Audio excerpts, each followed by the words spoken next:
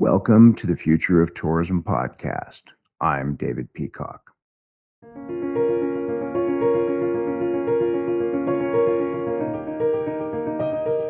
Stop owning your own content. Young leaders are stepping up. Bring everyone to the table and imagine their world anew.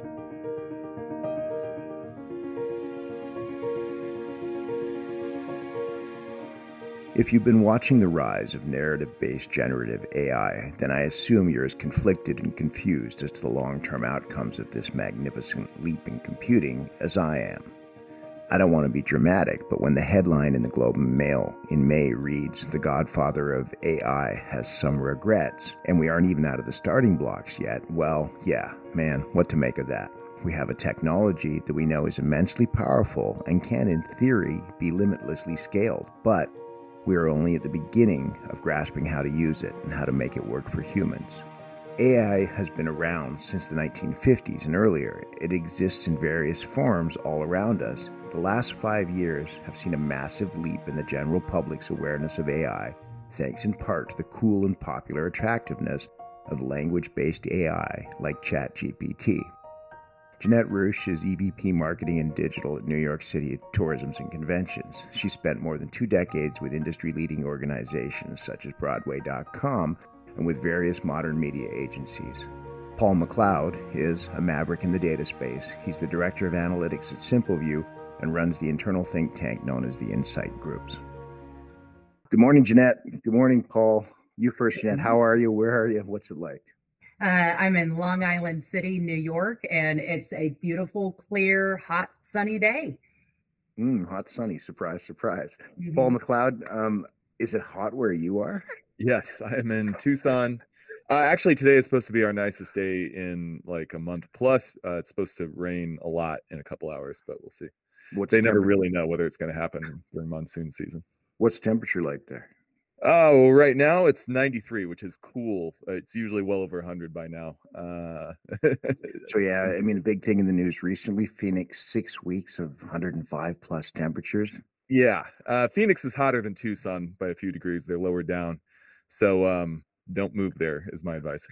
No, we won't move there. Well, and it still is the fastest expanding county in the United States of America. Oh, yeah. Yeah, absolutely.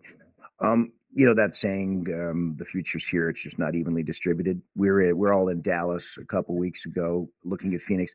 These are cities that are going to learn how to deal with absolute heat frustration, and they're going to have to do it quickly. I was reading articles in the New York Times and the Globe, about going back to painting buildings white, using sort of, early history from the 600s and 700s in terms of how to deal with heat. We're on the cusp of having to do that over and over, aren't we? Oh yeah, Tucson. I mean, I have a thick titanium white paint coat on the roof of the building I'm in right now. Everybody does it pretty much.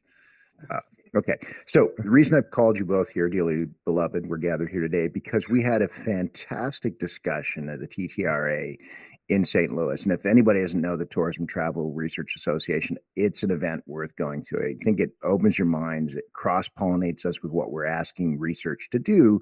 But what I got a real sense of what research is capable of, too, when you unfetter it and you let it start thinking about the problems that we don't know about. So let's have a chat again. Let's have a chat about the positive and negative implications of AI. Janette, as I said earlier, you've got a great way of walking people through a really non-threatening way to look at AI. And you do that, I'm part because we're all threatened by it.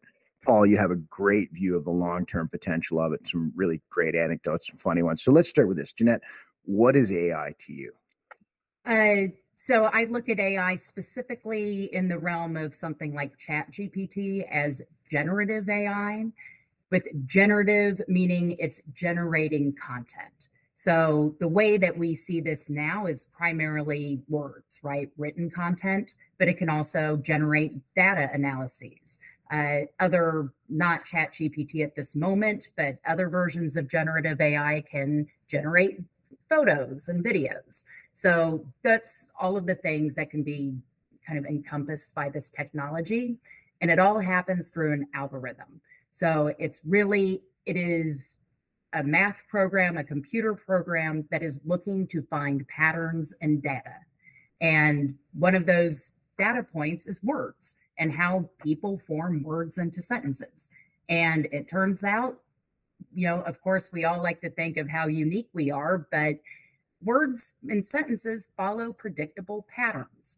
And essentially what OpenAI has done with ChatGPT and the underlying models, which are GPT 3.5, GPT 4, is that they've unlocked what order do words go in to make sentences so that it can generate new sentences on its own based on our prompting. Okay, so it's fair to say then that right now your central focus is on language-based generative AI. That's correct. But I know you have a broad sense of its history, though. You've seen AI in its iterative forms come through machine learning and vision learning and things like that. Okay, Paul, context for you. You work every day in data at Simpleview. You run the insights group, which takes data to a new level by literally trying to find out the things we don't know. What's AI to you? Yeah, I mean, I think I really like Janette's description of the type of AI that everybody has been hot to talk about lately for the past, 8 months, 9 months. That's when I felt like it came up. But yeah, absolutely. Generative AI or large language models is another term that gets used for the language versions of them. These AI deep learning neural networks that rely on the new technique, if you want to get even a little bit more technical and more technical than I can fully explain, of transformers, which sort of is an algorithm that allows the language AI to sort of understand the way the words in your sentence work together to form concepts. So, for instance, if you, we have lots of words in English that mean totally different things depending on the context. So that's how they've sort of gotten to where the thing is way better than it had been. And I think that's why also Janette's focusing on that, because that's the big advance that has gotten all the news and everybody excited and has all these new business applications that really, really expand the ability of, or are going to, I think they're doing it now, but we're going to see it filtering into our lives more and more over the next, 18 to 24 months. Of actual tools that just allow the parsing and understanding of language and text a lot better. And also, if you're in a more visual field, I can imagine designers are going to be doing a lot of drafting with AI generating image generating AIs in the near future. So those sorts of things, I think, are what just those generative tools, like Janette said, are the most exciting things right now. And they're also the things that are exciting because, or not, exciting in a weird way. They get people excited in the sense that these are the things that seem human enough almost, that they've gotten all these people talking about, are we being replaced? Are these things going to develop their own agenda and kill us all? And is humanity obsolete because of these things? And that's also, I think, why the focusing on those generative AIs makes sense. As you allude to, though, yeah, AI is a very broad term that just refers to the concept of a machine sort of thinking for itself. And this can certainly be an advance towards the concept that I think everybody's sort of gesturing towards, which is general AI, as it's called, or where the machine just is a brain that thinks for itself. And I don't think we're even close to there yet to give away the ending. But this is like the first thing in a while that feels like a tangible step towards that goal, if you will, or at least eventuality. Okay, we're going to come back to the technology of this. You gave a great analogy when we were in St. Louis about AI being completely tethered to the number of computations you can make in a second, essentially. And really what we're talking about is a technology that's already so good at being predictive when it comes to sentences. It will be 10 times better in 3 years. If we use Moore's law, it'll be phenomenally good at predicting what we say next or what to say next. Is that fair to say? What the average person would say next is how I would put it, or what would most typically be said next. Let me put it that way. well put. Okay. I would say, like, the last bit, my understanding of how the transformers work, it's almost like when you compress a photo and text it to someone and then it or uncompresses, to use the technical term, Sure. that it's the same thing with the algorithms, that it somehow compresses them so it takes less computational power to work with, and then it expands later. So we won't get all geeky on that, but we will tell people that's what drove streaming video on the internet. There was this supposition that we'd need literally a megabit per second to stream television quality video. We're now down to something like 230 kilobytes. So the compression is just as important as the speed of the computation. Yeah. Which gives us a curve actually faster than Moore's law in that case, then, because it's increased computing power and compression at the same time. That makes a lot of sense. Okay, so let's talk about practical applications. Then we'll talk about Elon Musk. I had to spend about 45 minutes listening to him talk about AI last night. It was very interesting. Fascinating and inarticulate would be how I describe it. And I don't mean that in a pejorative way. It really a lot of leaps of thinking. Okay, inarticulate in a nice way. So he's what AI is not going to predict what Elon Musk says next. To your point. No, exactly. Yeah. Okay. Depending on the temperature, if you change the temperature of your model, it could be anything. There it is. There it is. Totally. Okay, Janette. I saw you speak in Sofia, Bulgaria back in the fall. I guess it was. Was this? No, it was the spring. It was April. Oh my gosh, time flies. Yeah, I know. Okay. You did a great job of sort of framing the discussion we kind of just had, which was a lot of fun. Thanks for that, both of you. But then you took it into something really practical. Said, look, let's start with some practical looks at AI. And you gave some examples. Can you just give us a little recap of that and share some of your insights about how you use it, how it's practical, how not to discount it, and how to actually make it work for you as a tool? So I typically, you can think of it in terms of buckets of tasks. So when I'm using it for content creation, it's not, hey, write this blog post for me or write a LinkedIn post for me. It's going to be more, here is, like even when I was assembling the speech for Sophia, here is, 2 pages of all of the thoughts I've just been collecting about how to use, ChatGPT. Please put this in an order for me. Like take the madness and the chaos and put some structure around it, because it's always, as an algorithm, it is always looking for structure. So when you start, you don't start with a blank sheet and say, tell me who's the best AI expert in tourism then. Because I did, and your name didn't come up, just so you know. Oh, you know that it cut off from the internet as of October 21. That's fine. Yeah, there it is. Yeah. No, but seriously, but you generally do feed in your content. It's not so I did use a couple times this morning. I asked it to write some great intros for 2 leading AI thinkers, and I won't read them to you. You don't sound very good on these. And then it made up some people. The funny thing is, it actually made up a couple of professors as well. And I went to look at them, and they're real professors. It's just their field isn't what ChatGPT reported. Said they were travel and tourism AI specific experts. They're not. They're ethicists and they're computational. And somehow it's shoehorned in the fact that they were. I think maybe at one point they spoke at a conference somewhere far away, and GPT decided that was tourism. There you go. All right. I like to give it the content first rather than letting it take a stab in the dark, because remember, it's a large language model. It is not a large knowledge model. So it is not going to go to Wikipedia and fact check the things that you ask of it. So if there's something I would like to be factual, I paste it in first. So I've used it for like putting together, what is our strategy going to be around celebrating the semi-quincentennial for the country? And rather than saying, tell me about people who might be interested in historical tourism who come to New York City, I found research online, secondary research talking about people who travel, because they're history buffs. And then I pasted that in bit by bit, because the context window at ChatGPT isn't large enough for huge papers yet, but it can summarize them in sections. I'm like, please read this and pull out all of the information that would be relevant to the tourism board for New York City as they prepare, as they go on this journey. And then I use that to say, great, write the SWOT analysis, let's build out what these audiences look like and how we describe them. And this is something I stole from Miles Partnership. It's like, are you familiar with Experian's Mosaic profiles? Tell me which profiles apply to each of these audience segments. But I find starting from facts makes that an easier process.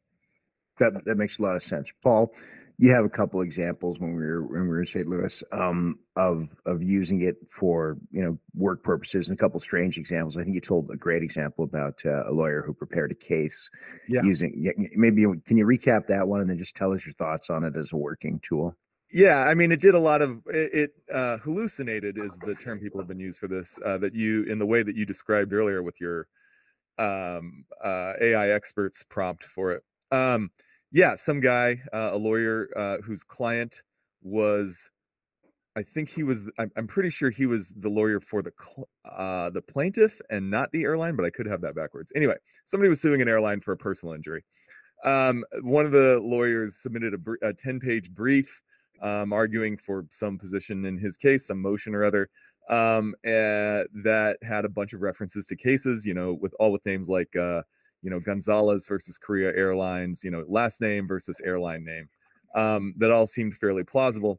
And he turned it in, and the opposition counsel, went about trying to respond to it, and they came back and said, "Hey, we can't find any of these cases, man. What's going on?" And it turned out he had ChatGPT write the entire thing for him, and had not double checked any of the cases in it. And the judge was displeased by this. I think maybe somebody in the crowd, as I was telling the story, it might have been you, Janette. It was. Mentioned that he apparently was distrustful enough to ask ChatGPT whether ChatGPT was messing with him or not. And ChatGPT assured him, like, yeah, no, this is all real, buddy. I know exactly what I'm talking about. And of course, this just happens, though, the deeper point being, because it's smart enough to know what a legal brief looks like. It's smart enough to construct a sort of like basic logical argument. And it's smart enough to know that in a legal brief, you need to cite some cases. And it says, hey, if I know about some cases, yeah, I would probably use some real ones.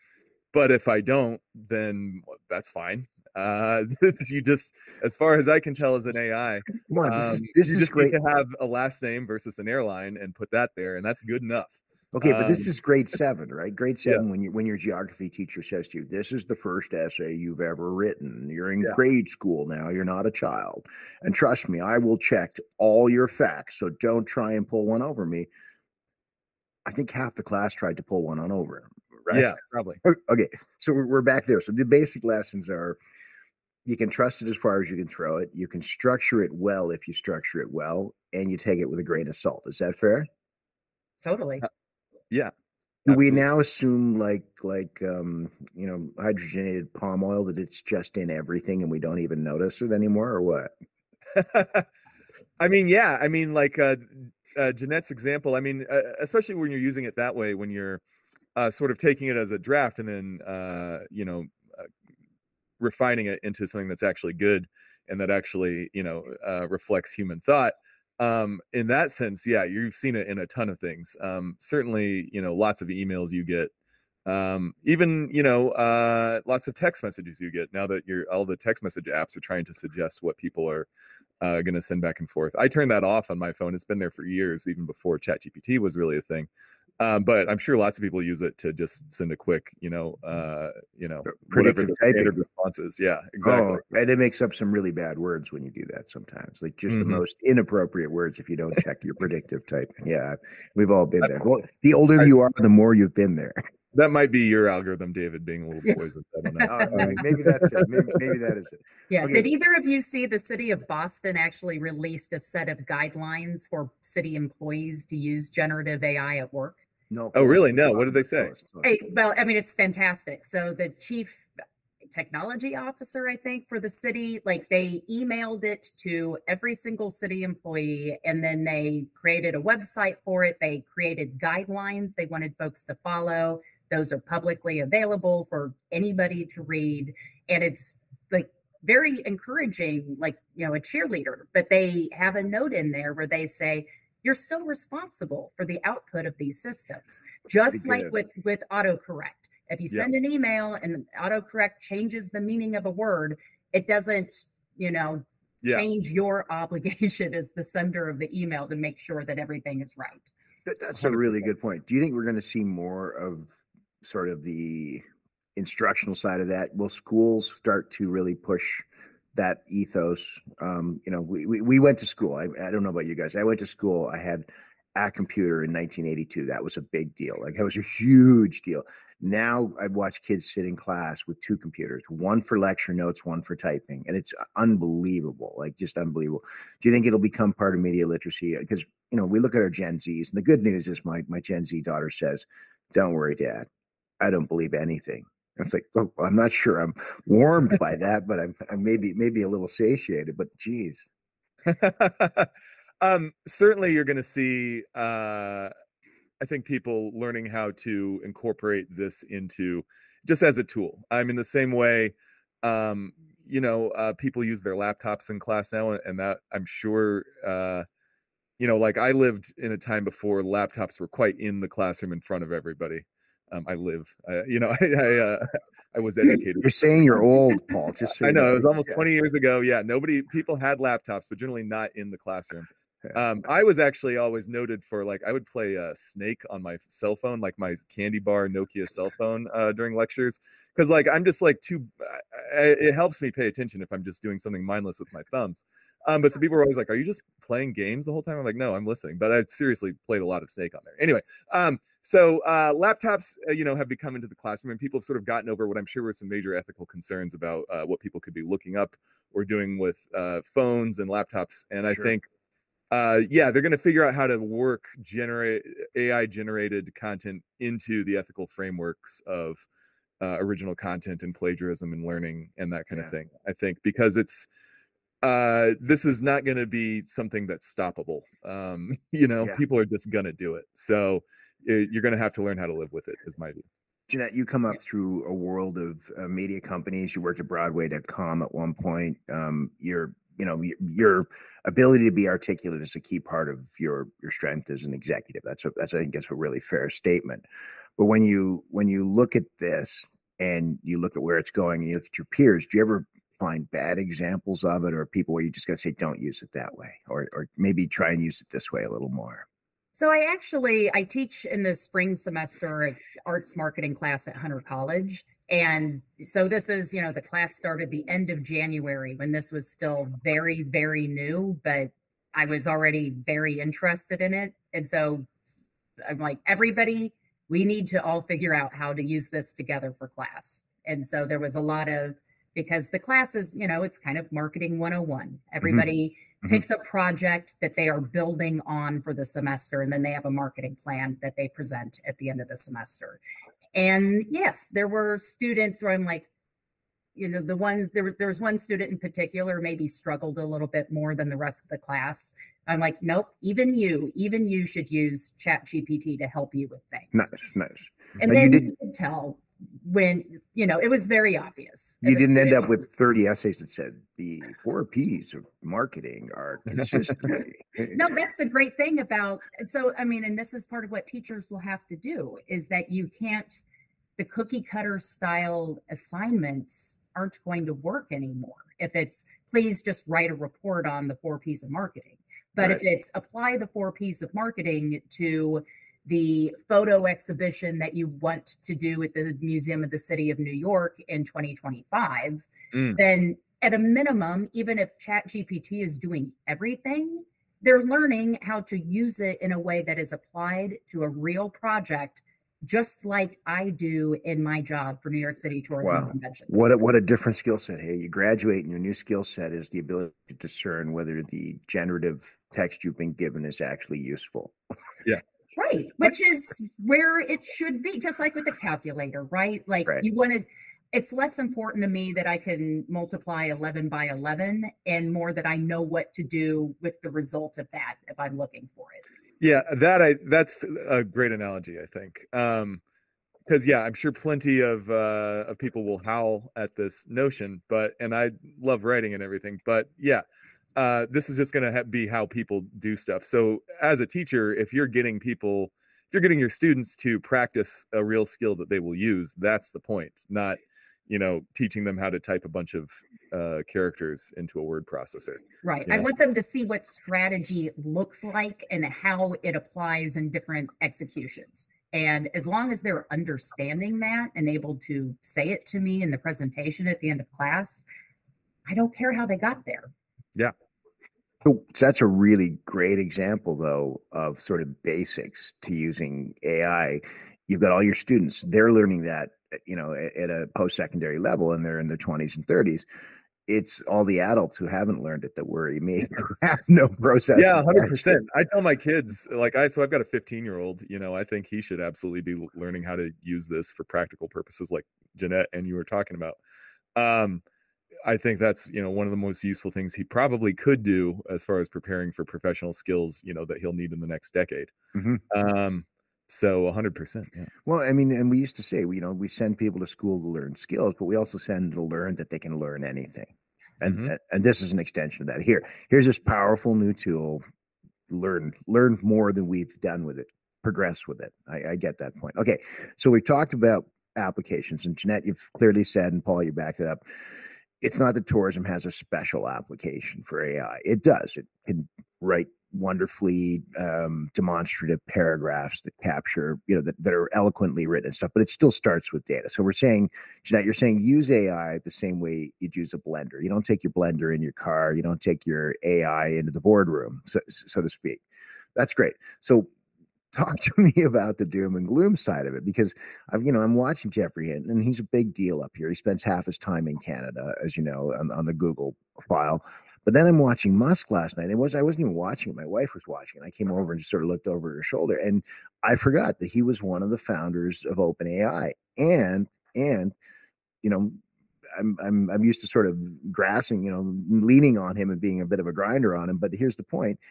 He did point out that he did it because he was concerned at the time. Now, this is his stated fact, that Google had a monopoly on all the AI brains in the world, that they were literally buying it up as fast as they could. And he worried that it would progress elsewhere. But he said he was very specific about making OpenAI a not-for-profit, which it no longer is it?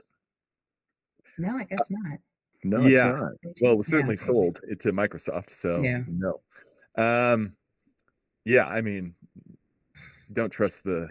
Well, yeah. So, okay, good. I'll put in a dissenting. I'm happy that there's a pregnant pause here, because that's how I feel all the time. It's like, so go ahead. So the dissenting view, which I can't even take credit for, I haven't seen the Oppenheimer film yet, but some months ago, one of the newsletters that I read quoted John von Neumann. I don't know if he is a character that shows up in Oppenheimer or not. So after the show, we should look that up. Yeah. But there was some point when Robert Oppenheimer said that the physicists involved in the Manhattan Project had known sin.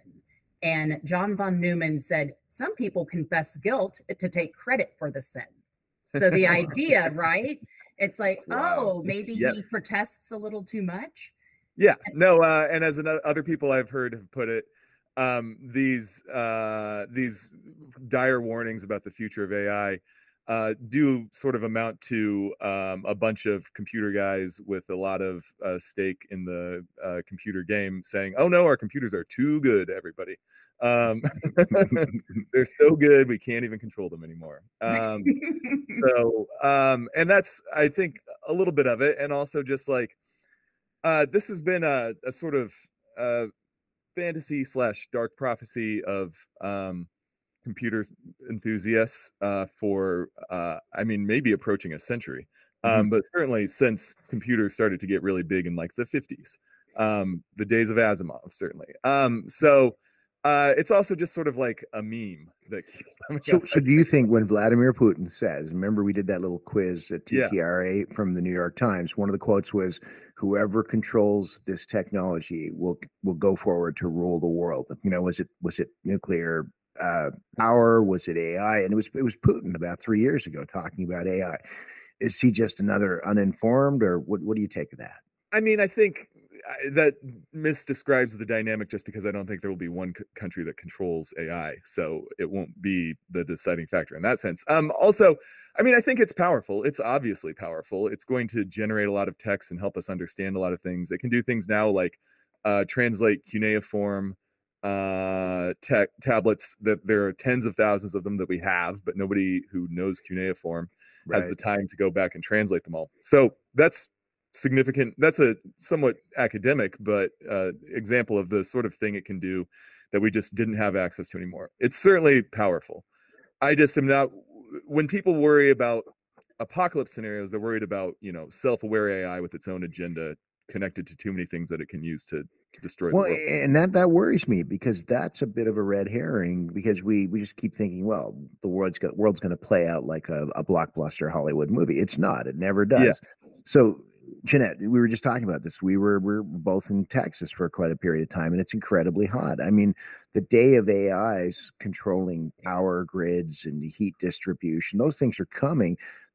What worries me more, and I keep hitting on this thing, you know, we know what we know, and we have an idea what we don't know. But what really generally bites us in the Aristotle as human beings is what we don't know. We don't know. So what happens when an AI starts to look at, you know, electricity patterns, starts to modulate temperature to meet a directive of saving money, and at the other end of that equation is lives, but they don't figure into it. I mean, are we heading for that? Because I don't see sentient machines leaving their computational ground and taking over NORAD, although I guess it's theoretically possible. It's more the subtle things in there that, you know, change something by a few degrees, or open a shelter later because the bus stopped coming, and all of a sudden people get affected. And that's the part that worries me about the AIs. I think that Gregory Hinton, the basis of his nervousness around AI is around warfare.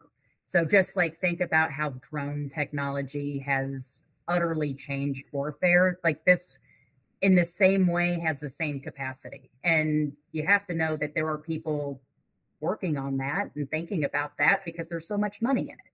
Right. And that's not something, you know, that OpenAI is, you know, tweeting about.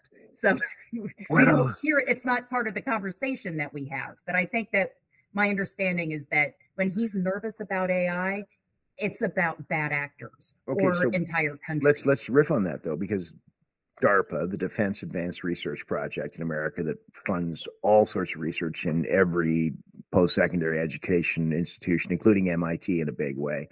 You know, a decade ago, they said the next decade is the power of the narrative. So isn't it interesting that as generative AI comes into its own, the thing that they've been saying since the first Gulf War is the power of the narrative is more powerful than any weapon. And we're certainly seeing that in the disinformation wars. We've certainly seen it in, I think I can think of three instances: the American elections, the Canadian elections, and Brexit. We know that, you know, that trolls and chatbots were at play. We know that those are AI technologies. So now it's not the technology; it's the use of it in a nefarious way to control a narrative, to literally create a narrative. That's the part, I guess, that's worrying. That's the weaponization of it in some sense, even though it doesn't involve drones and weapons, right? Yeah, and it's scary. I have no answer for it. All right. Well, for me, I mean, I agree. Absolutely. You could use this to support your, you know, digital marketing campaign to disinform the public about this or that thing. In that sense, could be very useful to spammers. And I think that's one of the things I do see it definitely being good at, is generating useless or hang on, we're actually gonna get McLeod's law here. Okay, well, we're gonna let him do it. Let's do it. Come on, we don't have to do that right now. No, we do. We have to do. Okay, well, let me make this point though. I agree absolutely what you're saying, that for propaganda, disinformation, whatever, could be useful, but it's more of a new tool in the arsenal in that sense, and not like a huge game changer, I think, because like these things, I mean, that's been around for millennia. You know, we both sides in the world wars were dropping flyers on the opposition lines. The Germans used to, or no, sorry, what was it?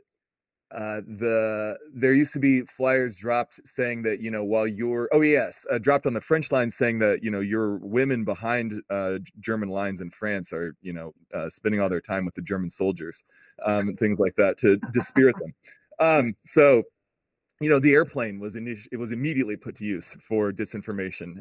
It's absolutely a thing. Anyway, yeah. So if you want the McLeod's law on spam, yeah. In the same vein, if you look at any technology, and I showed some examples in my talk. If you look at your phone, if you look at your email inbox, if you look at your Instagram people who are following you, if you look at your LinkedIn people who are following you, the vast majority, and if you look at your actual physical mail in your mailbox, I don't know about up in Canada, but here in the US, the vast majority of the things you get, the messages you get, are spam. They're just fake people with fake messages, often trying to outright scam you, if not that, trying to get you to buy something that you may or may not actually care about. And so my prediction is that, the McLeod's law was, as the medium of communication ages, the proportion of messages sent on it devoted to spam goes to 1.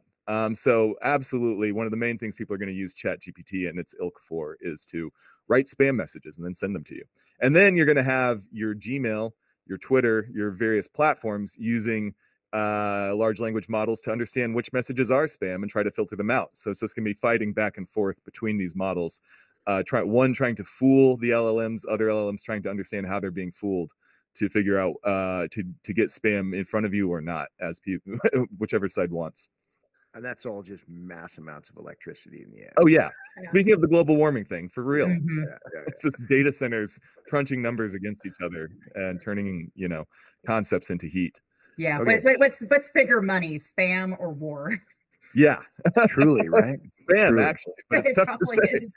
You have a lot of people with a small stake in spam and a few people with a large stake in war. So, but wars create spam too. I think spam Absolutely. proportionally goes up in a war. Okay, this is great. We've had a discussion that's ranged from the applied to the sublime. It's a weird new technology. I called it post-nuclear because I think it is expanding so fast we can hardly think of applications. It's going to be really easy to watch this. I mean, it's like watching a raging river in a flood. So my eyes on it. I don't know when I take my eye off it, when it becomes normal for us to just say AI is in the background. I don't think in my lifetime AI is going to be just in the background, but there will come a day, right?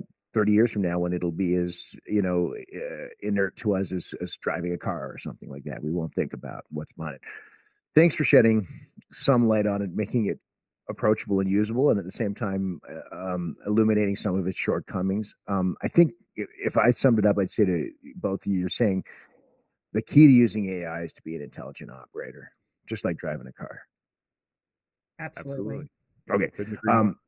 We're talking about, I think it's somewhere between 700 and 900 destinations around the world. Last thoughts to each of you on the use of AI in life, in tourism, just an admonition, a warning, or maybe you want to pump your latest product.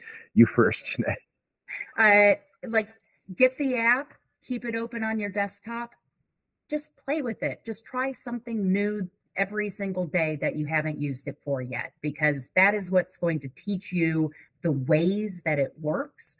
And then when it starts showing up in apps, in just kind of the air around you, it starts affecting everything. You are familiar with how it's great, and you are familiar with how, where the shortfalls are. Well said. Dang. That's exactly what I was going to say, pretty much. No, for real. It's just it's a tool. The hype is indicative that there's something real here, but it's also hype and a little overblown in some at its wildest extremes. So, like Janette said, just get used to it. Start using it. You'll quickly find that as you sort of understand, your first reaction is like, oh my God, this is so cool and amazing. This is shocking. And then as you use it more, you do see those patterns, those things that it does over and over, those errors it's prone to. And that makes it both, that makes you better at using it. And it makes the whole concept less both awe-inspiring and scary. It turns out to be, another tool we have that is very impressive, but also I think, life will continue as life now that we have it. Okay. Listen, it is a blast to talk to you both of you. This is the most fun I've had on one of these in a long time. So thanks for that. Let's keep our eye on it. Let's talk about it again. Thanks both for being here. Appreciate it.